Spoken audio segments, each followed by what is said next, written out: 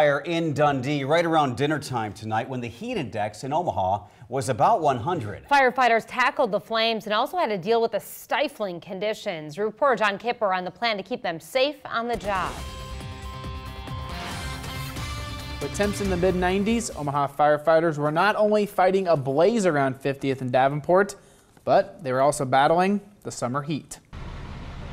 In the middle of the day, in the heart of summer, the Omaha Fire Department put out a house fire in Dundee.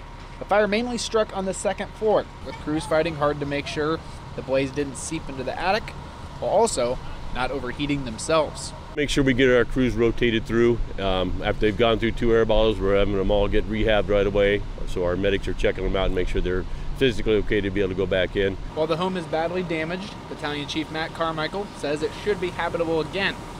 Crews extinguished the fire quickly, which also helps them not get too hot. Luckily, the crews got in there fast, got it knocked down, so it helped mitigate that ability or that need to be overheating. So that helped a lot.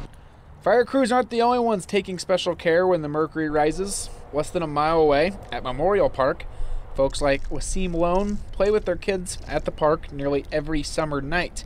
And on particularly hot evenings, he also has a strategy to fight the hot and humid weather.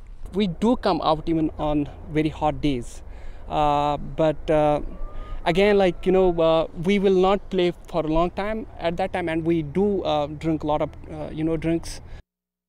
The Omaha Fire Department also said that nobody was injured in the fire, and the homeowner arrived on scene after the fire started and was being assisted by the American Red Cross. In the studio, John Kipper, 3 News Now.